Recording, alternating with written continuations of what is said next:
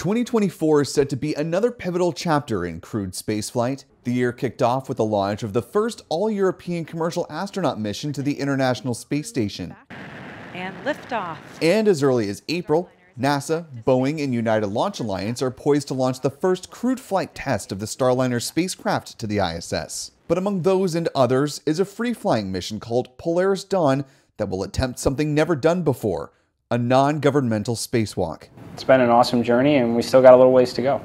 This is Mission Commander Jared Isaacman. He and mission pilot Scott Kid Poteet sat down with Spaceflight Now for a conversation on the sidelines of the inaugural Space Force Association's Space Power Conference in Orlando. Many will undoubtedly remember Isaacman from his first space flight, 2021's Inspiration4. Like Inspiration4, Polaris Dawn will also focus in part on raising funds for St. Jude Children's Research Hospital. But as far as the other objectives, Polaris Dawn ups the ante by quite a bit. This time around, I mean, there's a lot of emphasis on kind of our specific objectives, the altitude, especially the EVA and the new suit development, and kind of, unlike being there at the end where they say, you know, here's your suit, we get to be there through every iteration of it, you know, starting with an IVA suit that's not really suitable for going outside the vehicle to what we have now, which is getting close to the flight article. Developing a new spacesuit is no simple task.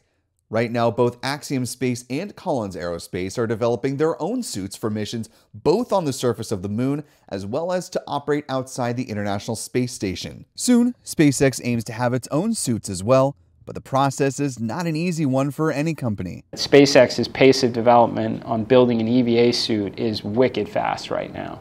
And you know, you start with an IVA suit that's already certified, of which it has, you know, under pressure, very little mobility. There's no, you know, mechanical joints in it, you know, it's a last line of defense. I mean, you're only using that if everything else around you in the spacecraft failed into an environment where you are throwing away all of the safety of your spacecraft and all the redundancies that are built into it, and now all you have is a suit. Isaacman says the Polaris Dawn team and SpaceX are not only working on hardware for the future, but also making sure that the lessons of the past are not forgotten as development continues.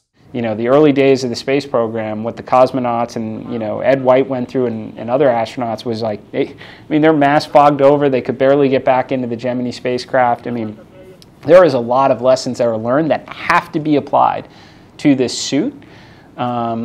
And they've done it incredibly fast with a lot of testing and development. Poteet, who is a retired U.S. Air Force Lieutenant Colonel, echoed Isaacman's assessment of SpaceX's pace of development. He's not only seen it in motion during this Polaris Dawn project, but also during his time as mission director of the Inspiration4 mission. Back in pilot training, we were still using devices and procedures that they were using in the 1950s, 60s, 70s.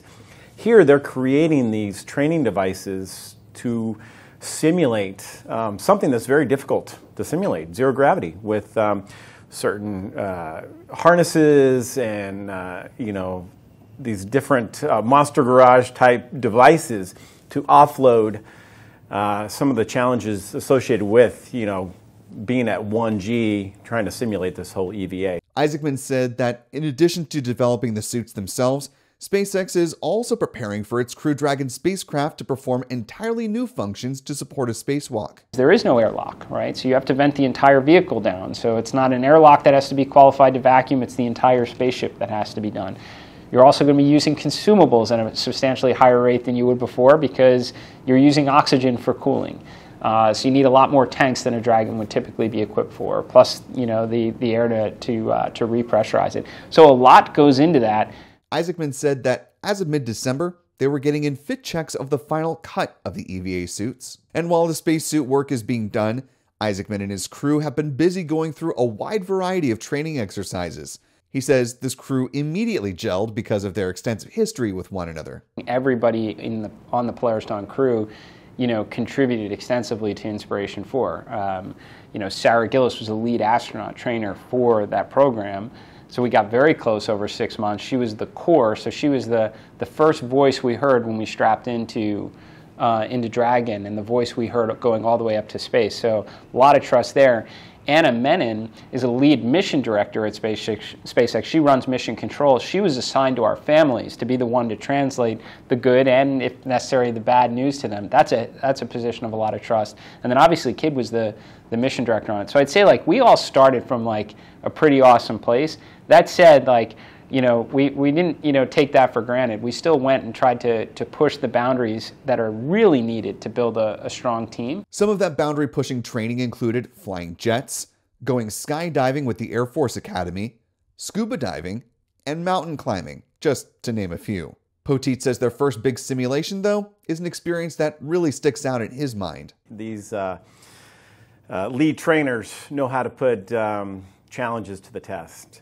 So we, you know, for lack of better description, we failed miserably on that first sim. There was a lot of learning, but it provided a sense of humility, how we approach our training going forward from that point. We still have a lot to learn. I definitely have a lot to learn, but as we go through these milestones, we hit these significant points in our training, it just continues to build our confidence. The Polaris Dawn team says their goal goes far beyond this singular mission. During a panel discussion at the Space Power Conference, they described the process as a developmental program. As of mid-December, Isaacman said they were about 70% of the way from the starting point of that first development phase about 2 years ago. This is important. They envision a future that's more exciting when people can journey among the stars. You're going to need a lot of spacesuits. They shouldn't cost hundreds of millions. They should cost a lot less and be scalable. We'll be testing the first iteration of those suits out. And then our third is we'll communicate over laser links with Starlink, and then we have about 40 science and research experiments over the 5 days, essentially, that our life support systems can sustain the vehicle. Isaacman also laid out the ambitious goals for the next 2 flights of the Polaris Dawn program after the suits are qualified. Some may be familiar as a study to rendezvous with Hubble, boost it, leave it a little bit healthier, give it a chance to operate alongside James Webb for a couple decades longer, and then maybe we go up and get it in a Starship and drop it in the Smithsonian someday. It'd be pretty cool. So that's in NASA's hands to decide if they want us to touch their telescope. I'd say the risk-reward is pretty favorable for it, not to mention builds awesome capabilities for commercial space that's going to be required for our future. And then the third mission will be the first crewed flight of Starship. We got some time on that, but that's pretty exciting. As everyone knows, that'll be the game changer, right? And in early 2024, the team is still working towards the hope of launching this year, understanding that the readiness of the spacesuit is the long pole in the tent. But as they really get into the end game of the training, they're not looking past what they've already accomplished so far. And I absolutely love every moment that we're training.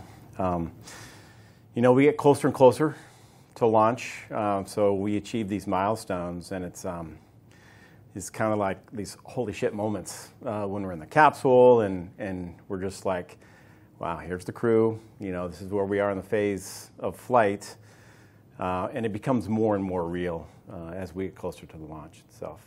Reporting in Orlando for Spaceflight Now, I'm Will Robinson Smith. Launch hopefully in April. You know, as Kid mentioned, you have